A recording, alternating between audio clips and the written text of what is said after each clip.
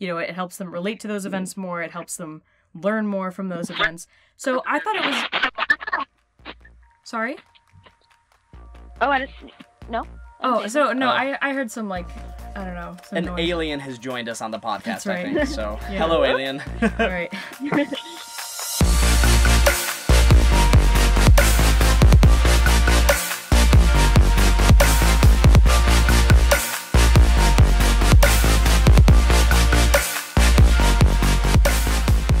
Welcome to episode 6 of The Green Light. Green light! If you're new here, basically what we do is read unproduced short plays and screenplays and interview the awesome people who wrote them. Yes, that is exactly what we do. Jumping right into it. I love it. Yeah. So just for a few little housekeeping things before we get started, if you have listened to this podcast and have loved this podcast, I think it might be around time. It might behoove you. Yeah, it's it's high time that you help us out just a little bit. Just a little bit. And you're so weird. Just help us out a little bit and give us a 5-star review on iTunes. So please. Reviews actually hold a little more weight than just a blank 5-star rating. Mm-hmm. You could literally put 2 words in that review. Great pod. It really does not matter what you say. Fun time. As long as you write something. That just carries more weight in getting us up the charts and helping our Big podcast. boys. I'm just giving people examples of what 2 words they can use. Okay. You looked at me like I was so foolish, and you were correct. Well, I was like, am I going to have to restart this again? Big boys. Anyway, but yeah, it'll just help us reach more people with the podcast if you give us a review and actually write literally anything. Specifically, if you want to roast your boy here, Jackson right. Campbell, please do. And we will read it on this podcast. You could make your debut on this podcast. Wow. Lauren will read it, she will roast me, That's and it'll right. be a fun old time. You don't even have to write a play. You can just write a review where you roast Jackson, or give us your detour of the week, some content that you consume that you think is awesome that you would recommend, and a little bit of why. And we will talk about that too. Now, if you do want to write a little bit more than a review, if you want to write something like a play or a screenplay that's roughly 10 minutes, and hopefully it doesn't have too many characters because we are in a closet, please send us your scripts. We would absolutely love to read as many scripts as you want to send us. You can send those to tglsubmit@gmail.com. We also wanted to give a little bit of a shout out to YouTube Music. Many people know about the YouTube Music Library. You can use lots of free music. We've been using those for our intros and our transitions and everything the past couple of weeks. It's pretty great. There is literally so much stuff on there that hopefully it doesn't sound like the same stuff that every YouTuber uses in their videos. Even though it probably will. It probably is about the same. But we have been using them the past couple of weeks, but as always, the invitation is open that if you have any music that you've written, so maybe you picked up the ukulele, as Amanda Palmer always suggests, and if you have a band, you wrote a tune. a garage band. Yeah, if you would like to submit any music to us for consideration to be used in the transitions, you can also send that to tglsubmit@gmail.com. And we would encourage you to do so. Look at the art we're encouraging. Yay. Plays, screenplays, music, roasting of me. That's right. All 3 on the same level, I think. Yeah. All 3 equal in the Lord's eyes. Of course. Alrighty. Some other art that we would like to promote are our detours of the week. I really didn't know where you're going there. I was holding my breath. I'm like, oh, she's going off script. Oh no! Listen, I've been doing these segues like You've been it's been great. transitioning seamlessly. Whew. So I ruined that for you. Anyways, Yeah. Detours of the week. So this is a segment we do every week where we give you a TV show, a movie, a book, something that we have watched that we would recommend to you. We offer up our recommendations so that you can then enjoy them in the same way that we have. Yay. So, should I start? Yes. So my first one is something that Lauren and I have seen. Second one is sort of Lauren specific. Then we're going to wrap it up with another Jackson and Lauren together. Yeah. Wow. So, a little late, I guess, because this came out months ago, many moons ago. The Mandalorian on Disney Plus. Fabulous. It is. It's great. So, just in case you don't know, it's Star Wars. We're looking at Star Wars here. Yeah. So it exists in the time. So it's between the original trilogy and the most recent trilogy. So 5 years after Return of the Jedi, 25 years before The Force Awakens. It is written and created by Jon Favreau, which is really cool. Who is not the Jon Favreau who is one of the hosts on Pod Save America, as Correct. I found out. My mind was blown for a second. Well, I would say most people would probably know this Jon Favreau over that Jon Favreau, but fair. I digress. So there are a lot of cool things about this show. It's not just a money grab, in my opinion, at least. I think it's really cool. It is. So I was doing a little research on it just so I could talk about it well, and its specific genre is space western, and I guess I hadn't really thought about that before, but it really is. It is a western TV show. There are showdowns. You know, there are high speed space chases. I don't know, instead of horse chases. Sure. You know, there's racism, just like in westerns. There we go. It's got it all, folks. It's got it all. But yeah, and so we sort of follow this main character of the Mandalorian, who is a bounty hunter. And so his main job is to collect bad guys, and in return he receives a sum of money. So sort of towards the beginning of the series, he is set out on this task. Does he doesn't know what he's going to collect, does he? Well, he knows that he has to bring back someone who is 50 years old. Yes. That's about all he knows. He knows where the target is. He has a locator fob. Yeah. So you're thinking 50 years old, that's probably an old guy. Or someone who at least looks like an old guy. Or looks like a grown person, at least. Sure. Incorrect. You come to find out that, as many of you probably know, and you at least know of this character, even if you haven't watched the show, it is in fact Baby Yoda is the person that he comes. Baby Yoda is not his technical name. Yes, the child is his technical name, but colloquially he is known as Baby Yoda.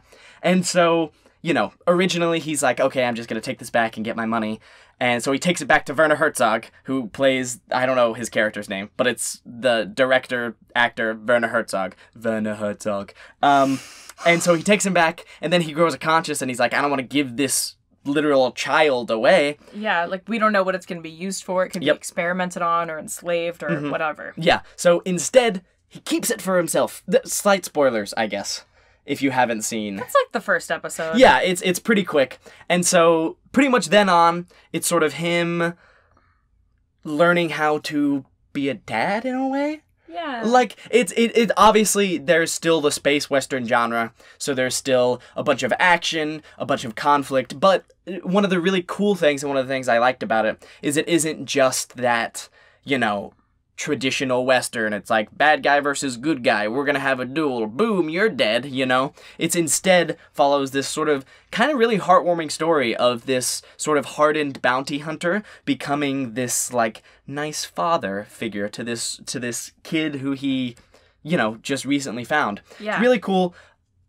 I'm sure you've seen memes, everyone listening, of Baby Yoda. Baby Yoda's even cuter. Baby Yoda he's adorable. There's a lot of great humorous moments with Baby Yoda, really funny. And I enjoyed the action. I wouldn't say it's necessarily groundbreaking, you know, the action sequences. But it is pretty cool. Pedro Pascal is really good as the Mandalorian. There's a lot of cool characters. Obviously, it's the Star Wars universe, you know. Yeah. So you're going to get some fun creatures, some fun characters having to do with that. And yeah, it's overall it's a pretty solid show. I would say even if you don't love Star Wars, like I've seen all the Star Wars movies, but I'm not like a huge fan like some people are. I still think you can get a lot out of this. Probably even if you haven't seen anything Star Wars. Like, it helps. Well, because it is kind of like, you know, they do mention, Imperial whatever, and like stuff like that. Yeah. But it's really more of a, you know, like they show stormtroopers, but it's more of a reference to the original trilogy, as opposed to, you know, you don't really have to know about Star Wars to know what this is about. Yeah. It's just kind of helpful to see some of those like Easter eggs that appeared in previous Star Wars movies. You know? But even still, you can get a whole lot out of it without having seen it. For sure. Yeah. And I think you kind of talked about, you know, the Mandalorian learning to be a dad. And something that I really liked about it was that, you know, the stakes are always really high in Star Wars movies. But usually it's on the scale of a whole planet being destroyed, you know, mass genocide. And in this case, the stakes felt the same, but the life we were protecting was just this one little kid. who is Baby Yoda, you know? And the Mandalorian really sacrifices so much of what he's worked for and sacrifices his reputation with the guild and just so much of what he spent his life doing to protect this one life that he thought was being, you know, taken unjustly, I guess. Yeah, so it's just really well done. Yeah, that's a very good point, Lauren. I appreciate that quite a bit. And, okay, so yeah, Mandalorian, great. Check it out if you haven't. It's on Disney+. So if you have a Disney+ subscription, you can watch it for free. Yes. Okay, Lauren. Now, to go into something that is even more groundbreaking, I think, than The Mandalorian. Well. Okay, so there's this game for Wii that came out in, like, what, 2009? Something like that? Don't like ask me, I have 2010. no idea. It's called the Dog Island, okay? And it's, so the mechanics of the game, it's made by the same companies that did a game I grew up with called Pets, Dogs 2. All those words have a Z in them. Not 2, that's just the number 2. 2 starts with a Z. Z-T-W-O. 2. Yes. But, you know, the mechanics are very similar in terms of just how the dogs move, how you fish, how you sniff things, you know. So I was like, cool, I'm gonna get on board with this game, The Dog Island, that Tori, actually, who you've met a couple times. Yes. She's very passionate about this game and about the theme song specifically. Oh boy, is she. But yeah, many a time in our home have I just been hanging out and I just hear Lauren and Tori screaming at the top of their lungs the introduction song. I've learned it by how many times it has been sung profusely in this home. Well, anyway, so on a very disappointing note, Pets Dogs 2 is, it turns out, the exact same game as Pets Cats 2, which I recently bought for $2-ish on eBay. But Dog Island is very different. So Dog Island is heavy for a kid's game. It really is. There is, the whole premise of it, right at the beginning, your brother or sister, you can choose which one, is very, very sick. Has this horrible, uncurable disease. They, faint at this festival that's right at the beginning of the game. And you are sent to the Dog Island to find Dr. Potan.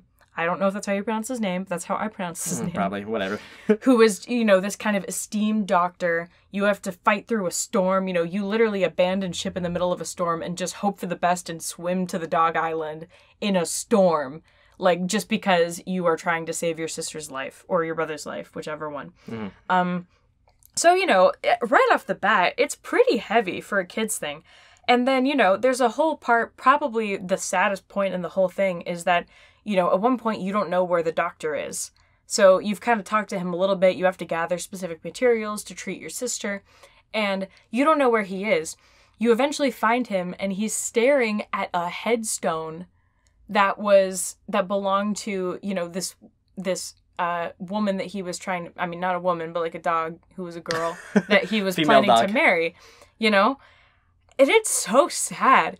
And there are all these things, there are all of these enemies you have to face. There are snakes and bears and gorillas and all kinds of animals that you have to try to avoid. And you are a small dog with a giant head. You are a small dog with a giant head. It is based on, the dog artwork. Right, the dogs with the giant heads. I think that also has a Z.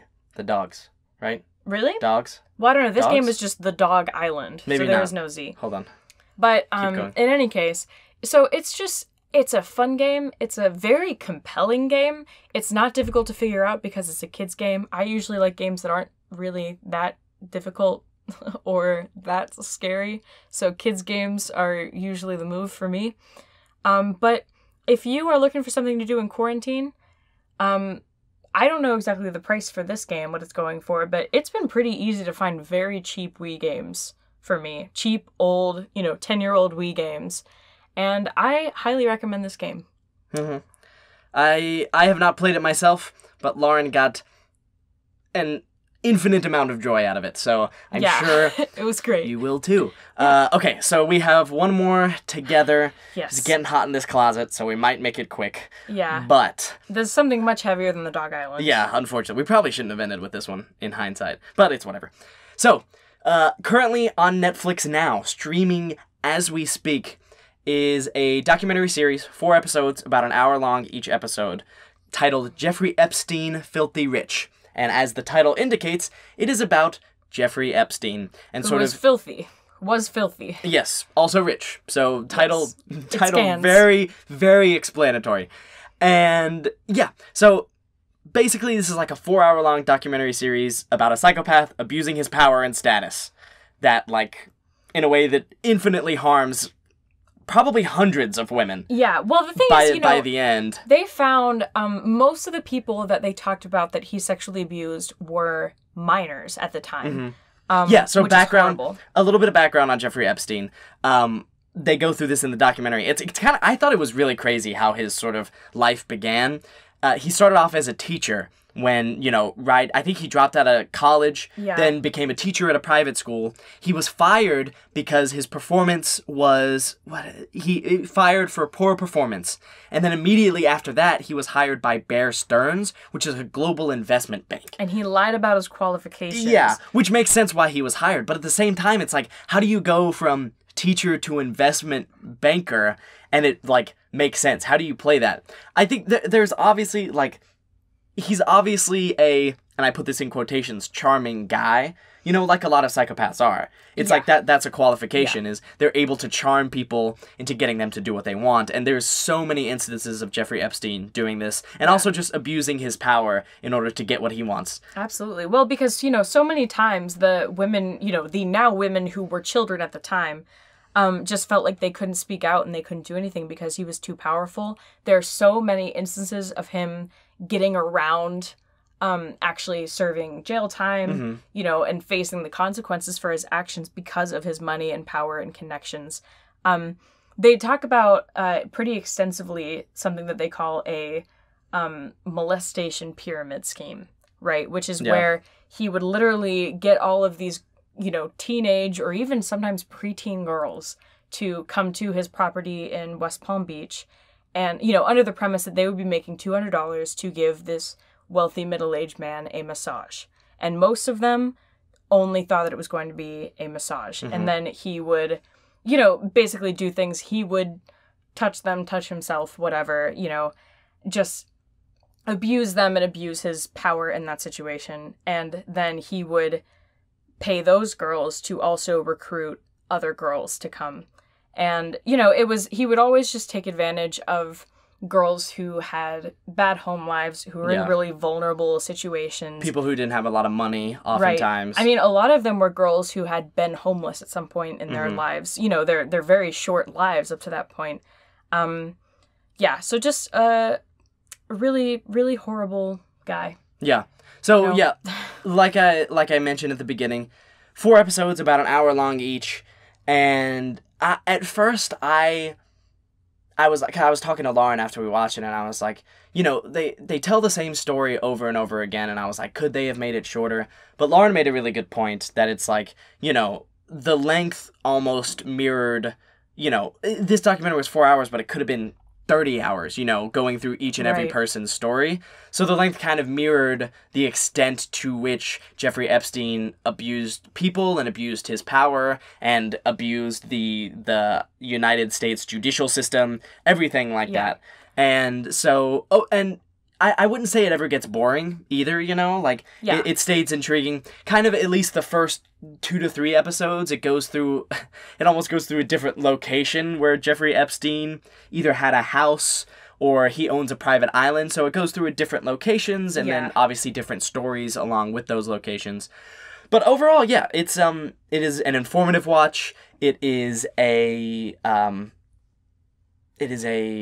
useful watch, but it is not necessarily an enjoyable. But it's something you need to know. Yeah, and I mean, kind of going off of that, you hear the same story over and over about how, I thought I was going to give him a massage. I went, he did all of these things that were not appropriate. I felt like I couldn't do anything because he was this really powerful guy. I just felt like I had to go along with it. That story over and over and over. So, it's all different variations of the same thing. And it really just gives you the scope of what was going on. And, it also talks about, it was interesting because just recently there were those court indictments for Trump and Epstein that were leaked. Yeah. And, from Epstein's perspective, it was very much the same story. This girl, like the Jane Doe, thought that she was going to be giving him a massage. And it was definitely interesting to see, this has happened dozens, if not hundreds of times to different girls, and many of them on multiple occasions. Yeah, so it's a tough read, or not a tough read, a tough watch, but a necessary and educational watch. So, that without wraps up further our ado, detours. Yeah, when we come back, we are going to be reading Living History by Ellie Baker, who we met in the first episode. Yeah, we failed to mention that at the beginning of the episode. But yeah, Ellie Baker is coming back on, so super exciting. This is a very different script than the last one she wrote, so we're really excited to share it. It'll be super cool. It's also interesting because we talked to Ellie, because, you know, we pre-recorded 3 episodes before we released any, and hers was the first episode we recorded, so it's actually been months since we've talked to her. She was here, like, quarantine wasn't a thing yet. yeah, which can tell you how long it was since we have talked to her. But yeah, so after the break, we will be reading Living History by Ellie Baker.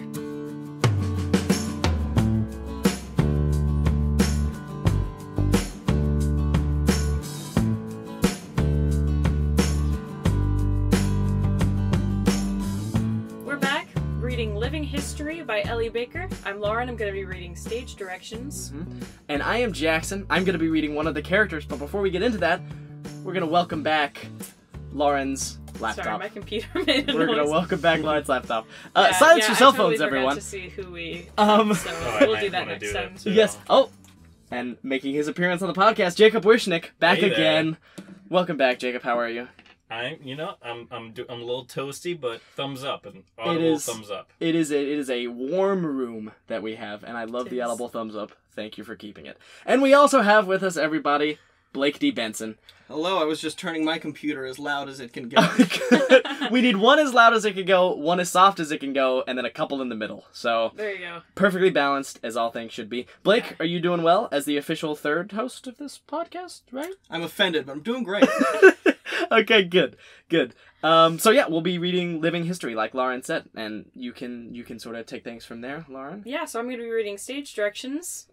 I will be reading for Jonathan, a former war correspondent. I'll be reading for Christopher, a former military surveillance. And I'll be reading Man, a wounded voice off stage.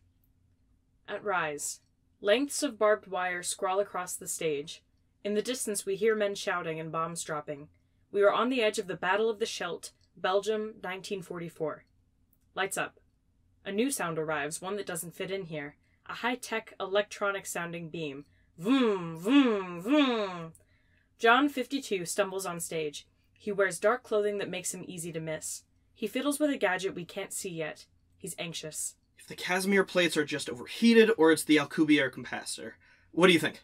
He turns around. No one's there. Christopher? What? Oh, sorry. Christopher, 43, hurries on stage. He's similarly dressed and carries a camera. Before reaching John, he stops to take another picture of the offstage battle, looking enthralled with it. Will you take a look at this? I can't tell if it's the Casimir or Alcubierre on this thing, but it's got us in a locked interval. Christopher blinks. He doesn't understand a word of that science stuff and never will. 1 time slower. You really need to learn this. I know how to work it. But you don't know how to fix it. When we get back, I'll take a refresher class. What's wrong with it? Don't use jargon. The time machine's overheated. We're stuck here for 9 more minutes. Alright, so we take a break. He takes a seat on the ground and fiddles with his camera, flipping through the pictures. You realize that is one of the deadliest battles of World War II. Yeah, but the good guys win this one. Look, I changed the aperture when a mortar went up. Look at the lights. Time Magazine's gonna love this one. That's not my point. We'll be fine. He tosses another gadget to John, who takes it and reads through the hologram display. I checked the field research packet. They've scouted this whole area. Nothing's gonna come down near us. We stay put for 9 minutes, and we're gold. John puts the device away and sighs. That was also not what he meant. Here, look at these. I'll take your mind off things. We got some great shots this trip. He scrolls through the camera's files, excited to share, but John just twitches every time he hears a bang. Look, there's Charlemagne. I got him when his horse rode up at one point. There. Oh, and then Napoleon's victory. And then... He flicks to another one. John cringes, Christopher grins. Look at that. We're the News of Bruder film. You got the Archduke just waiting. I'm sure Time will love that one. What's gotten into you? What? You've been a pill this whole trip. I thought you were excited we finally got licensed to do this. I was. So what's the problem? I don't understand how you can be so callous about it. About our jobs? John, you've covered the 3rd massacre at Damascus. I know. These people, they're dead, man. They've been dead. We're just here for a minute, we get the photo, and we get out. I want to help too, okay? But there's nothing we can do. I know. It's just... I got tired of all that stuff. War journalism, thinking you can generate some sort of feeling back home. But I always just felt like I was staring through somebody's window, seeing legs blown off or kids getting... Yeah, I remember. Well, you were in your little bunker back home. You ordered those strips. I did not order them. I never ordered any of that shit. I was in surveillance. Well, then you should get it. Watching people like that, just staring at them and not... Why the hell did you take this job then? I thought it would be easier. The distance, I guess. But it's the same thing again. That's bullshit. It's bullshit. They're fundamentally different things. How? All those drone strikes. I never got it. But with this, it's a chance for us to change things. Maybe not in time for them, but for us. We get to bear witness to something no one was ever gonna see. Get the angles no one could ever get. You show somebody a shitty old photograph, they think it's just an artifact. But you show them a famous moment in history in real color and real definition, and you point and say, are we really gonna keep that up? Are we really gonna do the exact same bullshit as this? Or are we gonna be different? Okay? So quit the whole voyeur guilt thing. This is fucking activism. John considers this a moment. I guess that's one way to put it. I don't know, though. I hear those boys out there, and I just... But he is cut off by the whistle of something coming in overhead.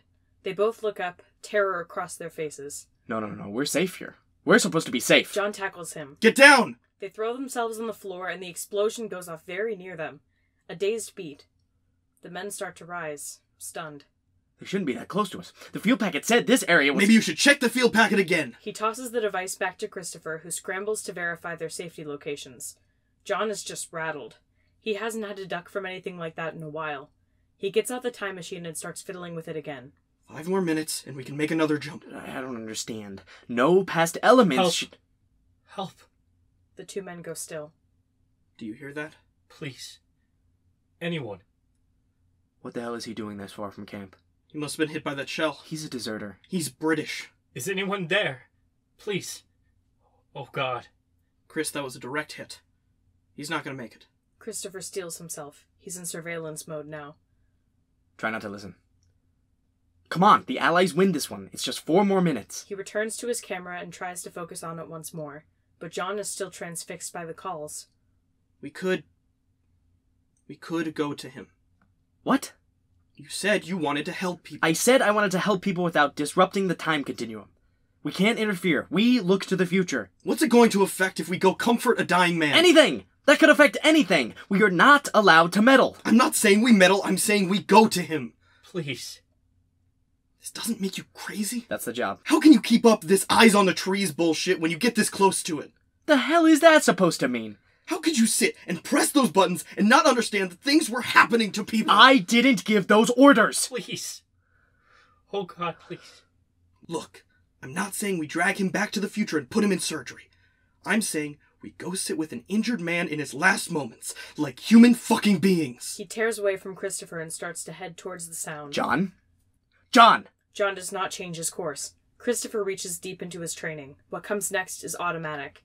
He draws a gun from his coat and levels it at his partner's back. Agent Fox, you're out of line. We hear the steely click of a bullet setting into place. John freezes. Nearby, the man's moans continue. Under ISTA Ordinance 56, I am authorized to ensure we do not, under any circumstance, contact, interact, or interfere with any past elements. I am your partner. I outrank you. I have lived through the shit you were too scared to even look at. We could set off a chain of events. The grandfather paradox, the butterfly effect. You're actually going to be a Strickler about this. We're not... Go ahead, shoot me. I've had a gun pointed at me before. When was the last time you could say that? Christopher swallows. He relevels the gun. John doesn't flinch. Are you going to shoot me? Christopher falters. John takes his silence and storms off. Agent Fox! Damn it! He disarms the weapon and throws it down, dashing off after John. A beat. The 2 men come back on, carrying the man's body between them. He continues to moan. Thanks. Don't push your luck. They deposit the man next to their stuff. John kneels beside him, supporting his head. Christopher hangs back. Who are you with? Red Cross. You're American. American trained. We're working with the Red Cross. I thought Red Cross pulled out 4 days ago. Christopher and John exchange glances. Well, not us. But the man has grown suspicious. He pulls away from John, glaring hard. John gives him some space and rises to stand with Christopher. Monkey wrench. What? Monkey wrench. Shit. What? This is a code word. So what do we say? Something. Tell me the truth. Who are you, boys? Do not say Red Cross. We're Red Cross. Monkey wrench. Or I'll... He notices Christopher's discarded gun and grabs it, aiming hard. Instinctively, Christopher and John punch their arms into the air. Whoa, hey, I will not be taken prisoner by German spies. Now's a good time to remember that code word.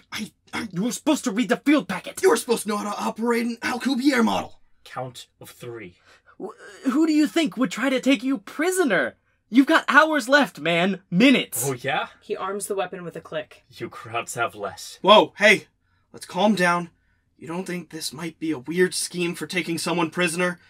Even for the Krauts. That calms the man down a little. I mean, come on. We know the goose stepping is a little ridiculous, but they aren't that crazy. The man laughs through his pain.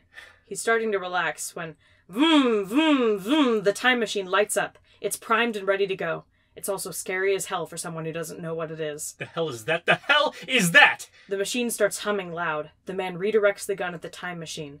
John and Christopher both panic. John dives forward to stop him. No, John, can't. no! What the fuck is that? The man fires. John's hit. He falls to the ground. The man re-aims for Christopher. Hold it! Hold it! The man fires again. It only hits Christopher's arm as he dives forward and grabs the gun from John's holster. He fires back. The man slumps. Dead. Christopher hits his knees and holds John up. John! He's unresponsive. John, come on, I can't... Come on, you know I can't fix this thing. John? Nothing. Christopher sits there, dazed, as the time machine blinks and hums beside him, and the battle rages on nearby. Blackout.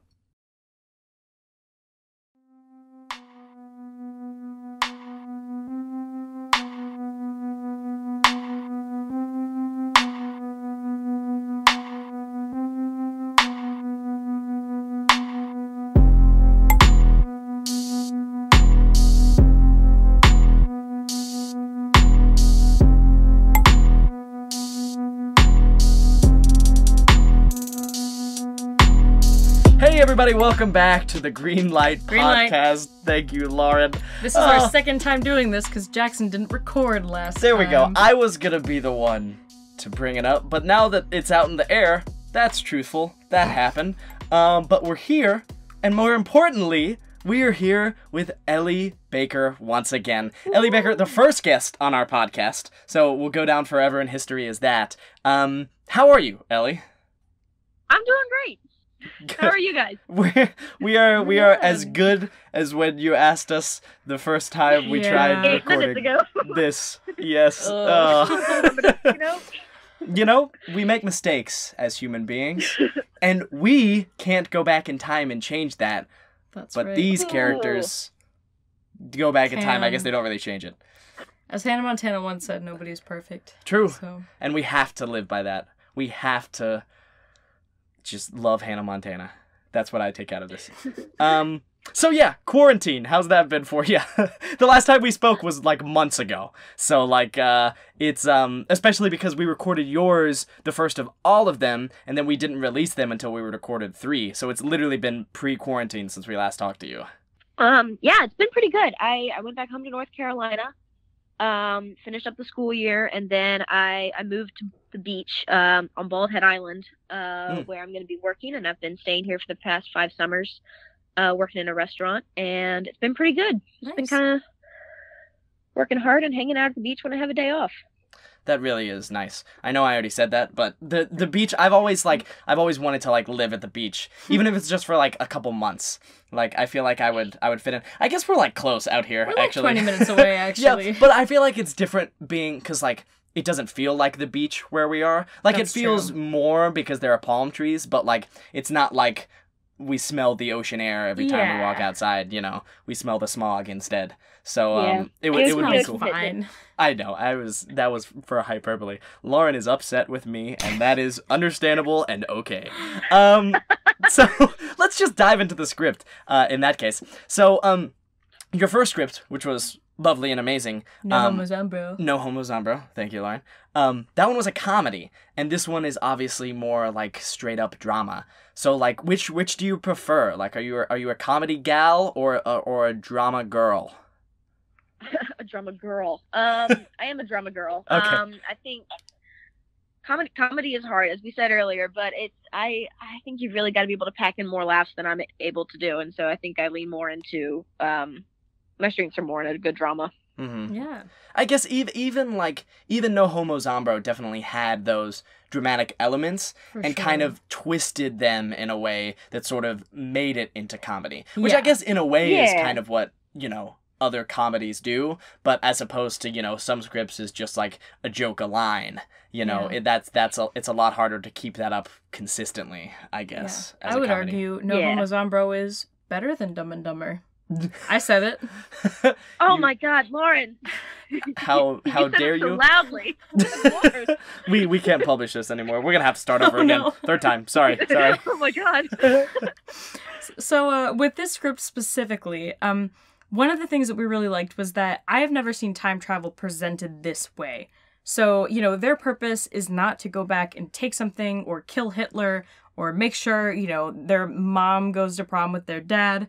It's just to go back and get documentation of events that happened before modern technology was what it was and cameras were what they are today. So where did that idea come from? So this is obnoxious, but this came to me in a dream, where I think I was the photographer at some event. I don't know. I woke up and wrote it down, and just kind of. What struck me more as interesting was that it, in all these movies where you see people do time travel, they always end up messing things up too much, and then they can't go back to the home that they knew. And that was really interesting to me. So you've got like the disappearing hand or whatever. I think that these people have figured out that the only use for time travel they can really have is just to document it, and it's imperative that they don't change things, that they can't interact. And so, if that's their one rule, what else is there but to go back and try and preserve as much as you can. Right, of course. Yeah. Use traveling in the one way that you know how. Speaking of something that you mentioned that's not directly related to the script, dreams. I feel like I don't have those as much as I used to when I was a child. Yeah? Like, I very rarely dream now, I feel like. I tell you about some weird dreams I have sometimes. I don't know. Yeah. I feel like it goes on and off for me. Like, I don't know, I'll have a year where I just have really vivid, weird action movie dreams all the time. And then I'll have ones that are just completely mundane to the point where I think they happened. And then I just have no dreams. How is it for you, Ellie? How was your dream life? How are my dreams? That one honestly was like middle school. They've gotten a lot more boring since then. But no, usually I just dream that I'm waking up and going about my morning routine, like brushing my teeth and turning off my alarm, and I'm totally fooling myself into stealing more sleep, which is very dangerous. Yes, very true. I used to in high school when I had AP classes, I'd be doing homework until like 2, 3 in the morning, like specifically A-push writing down all the note cards and stuff. Oh, yeah. And I'd like say, okay, I'm going to get up again. I'm just going to sleep for like a couple hours because I can't keep my eyes open. I'm going to get up at like 5:30 before school starts and finish this. And I will dream that I woke up and finished my homework and then actually wake up too late to finish it. Yeah. It was terrible. That's heartbreaking. Even if you wake up on time, it's like, I gotta do this again? Like, what? Yeah. Like, let me dream of sunshine and rainbows, not of AP US history. Yeah. So I guess this next question might come from my ignorance on war history, but the Battle of the Scheldt, is that how you pronounce it? I should think so. Okay, cool. So why? I'm no Belgian, but I think so. Yeah, sure. Why choose that one? Because I personally never heard of it, but once again, that might be my ignorance on World War II history. But yeah, why choose this particular battle? Why did I choose that one? I think that it was. Let's see. It was a trench battle. So I didn't want to do any of like the big ones that like maybe like Battle of Dresden is a big kind of city battle. Mm-hmm. And then, Battle of the Bulge is the one that I think people talk about a lot. But that was... Oh, it was because I needed the Red Cross to be there. I needed a time for them to have moved out in the past 2 months. And so that was where my research went. And so I had to pick one that was a little more obscure, but was still, as I found out, I think it was still in one of the top 10 biggest. It has been a while since I did this research. Sure. But yeah, I had to make sure that I had all the right players there in order to back up the drama that I wanted to tell. For sure. So that you just saying that sparks a question in my mind. How much research do you typically do for like a short film like this? Obviously, maybe you had to do a little more for this one than like No Homo Zombro, but yeah, for something like this, how much research do you typically do?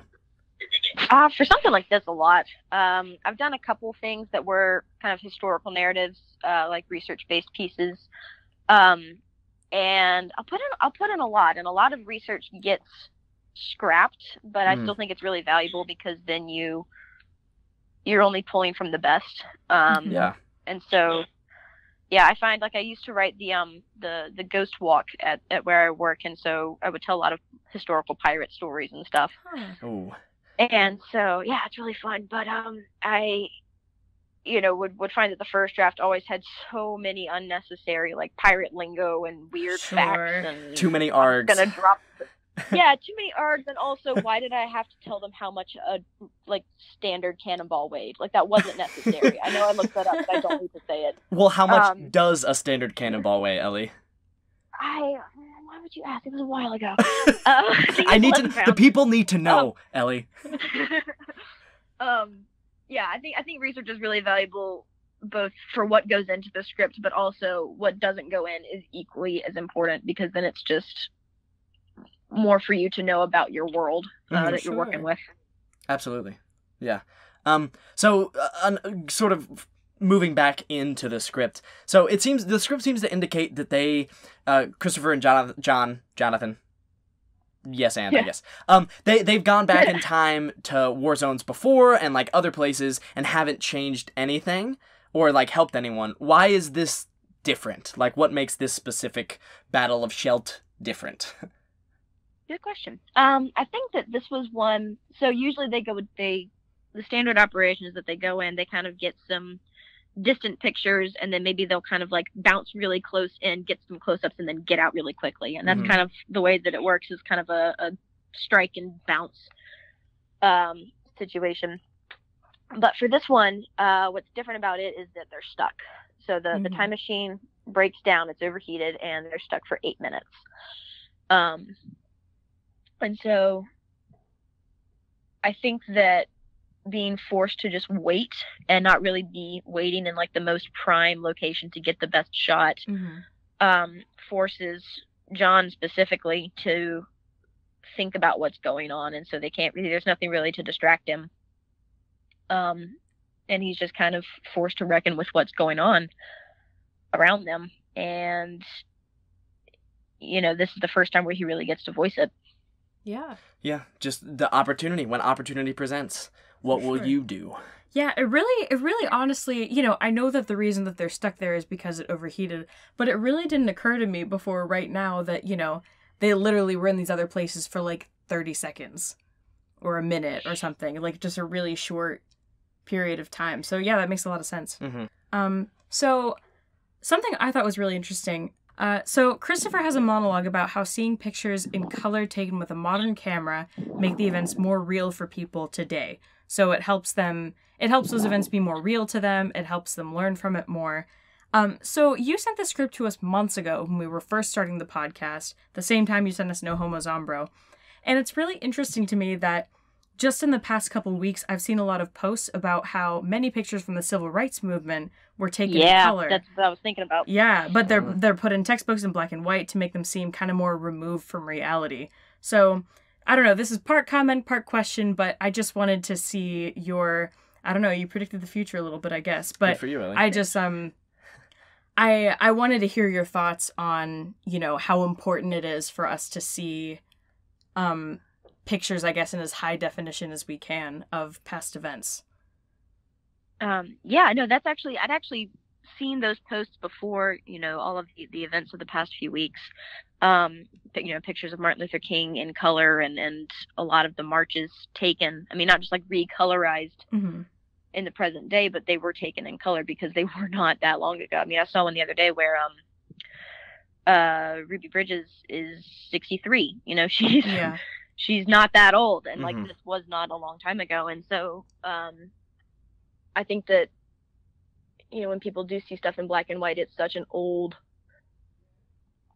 there's just a connotation to it. And people tell jokes about like things were black and white when my grandparents were around. And yeah, I mean, I think that the technology is something that we should be using now. I don't know if this is my place to like be commenting on like photographers, but Photographers, that was listen up, please. yeah, that was something that was playing into my thoughts. For sure. Yeah, and I mean, it kind of makes yeah. you think, you know, when you see something in black and white, you think, oh, well, so much time has passed, so much must have changed. There's no way it's as bad now as it was, you know, that long ago. And yeah, I mean, I think seeing those pictures in color, because I don't know that I have ever seen a color photo of a march from the civil rights movement until pretty recently. And that was really, I don't know, shocking to me, because I knew that there were color photos taken in that time, but it just didn't click with me, I guess. So it definitely makes you think, oh, well, you know, these look pretty similar to the pictures of protests being taken right now that are for the same thing. So yeah, I thought that was a really cool thing that you put into the script. Mm-hmm. Yeah, and that was kind of like what the guys end up talking about. Is, where was I going with my train of thought there? Is Christopher's frustration that, are we going to be doing the same thing as them? Are we going to be out here dying in the mud, battle of shell? This is the exact same stuff that we have in our day. You know, have we changed at all? And that's what he wants to kind of force in front of people's faces. Right. Yeah, that's a really good point. And I think that's a lovely segue into my next question.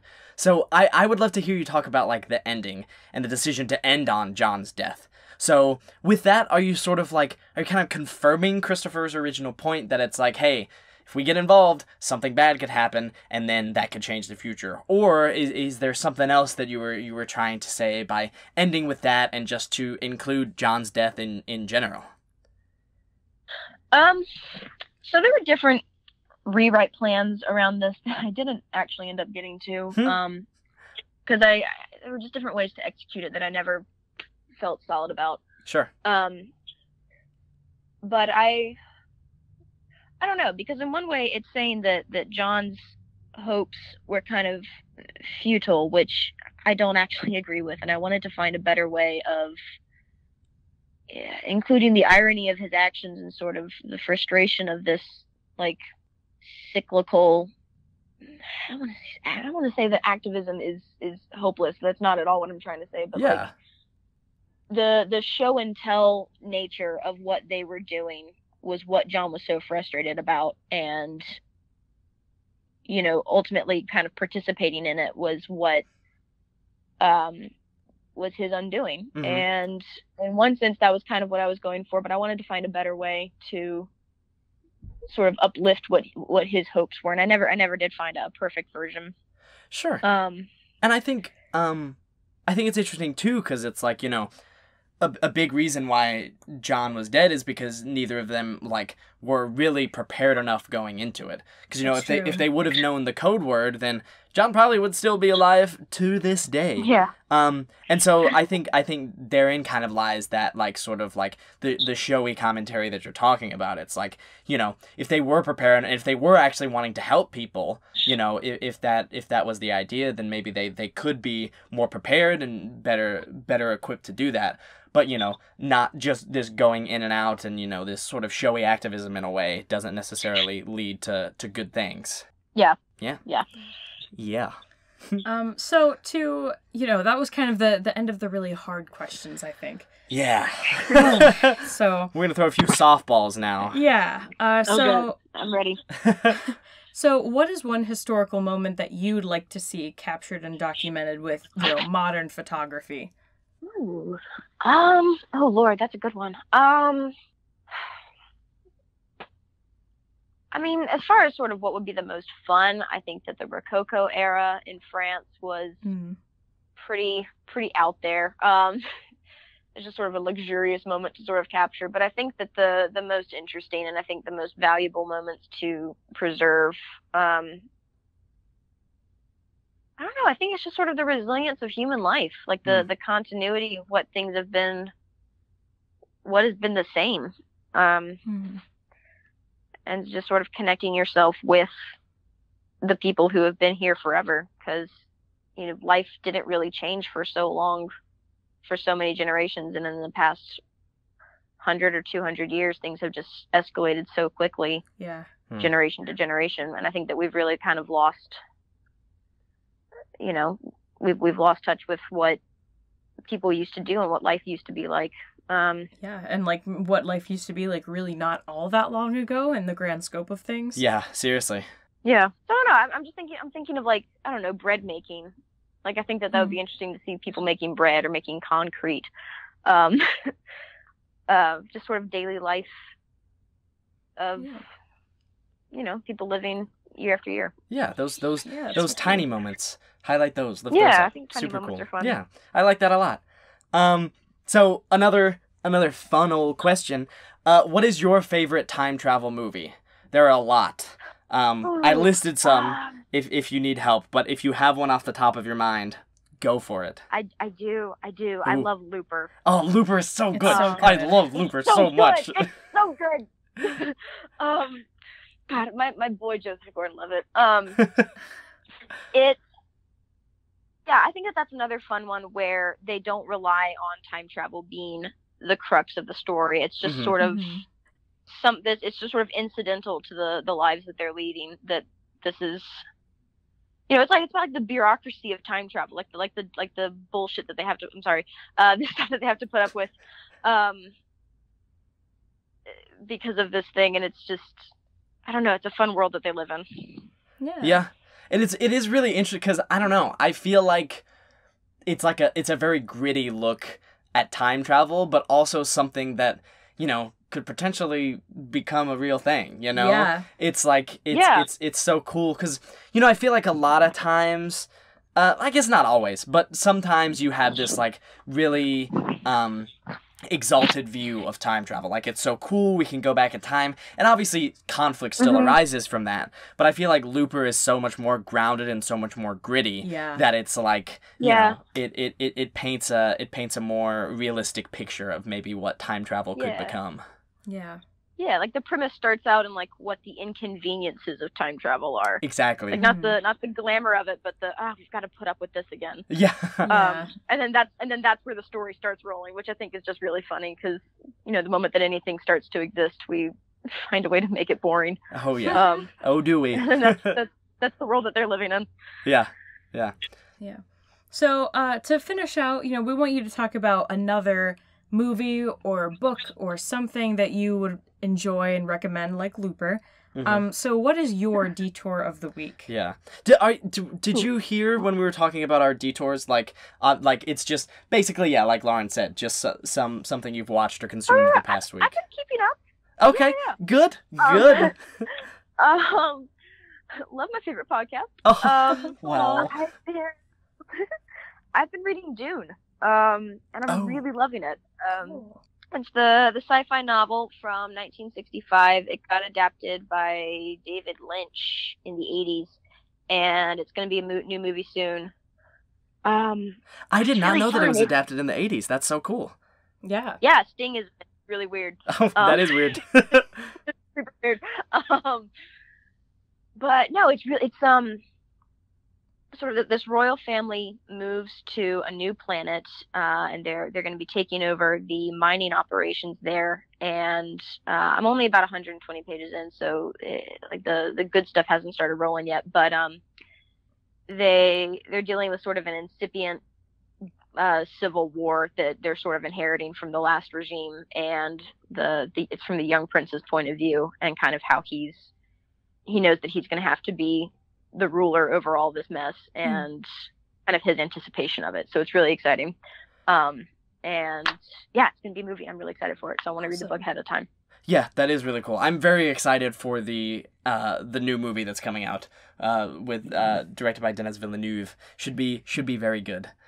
Yeah, So I think that's all we have for you, Ellie. I know we asked you this before, but do you have anything that you would like to plug? No, not so much. Okay. Nothing in particular. We will, if you like this script, if you like No Homo Zombro, we will be including Ellie's information in our description. Yeah. Also, we'll be including our own social links, tgl_pod for Twitter and Instagram, and the green light on Facebook, right? Yes. That's our official title. Yeah. So go on there, follow us, like us, like we said earlier in the episode, rate and review us on iTunes, and roast me. Just roast everything out of me. And yeah, anything else that we have, Lauren? I don't think so. Thanks for listening, everybody, and thank you, Ellie. Thank you so much. Glad to be here. Yeah, all right. Bye, everyone. See you next week. See you next week. Bye. Bye.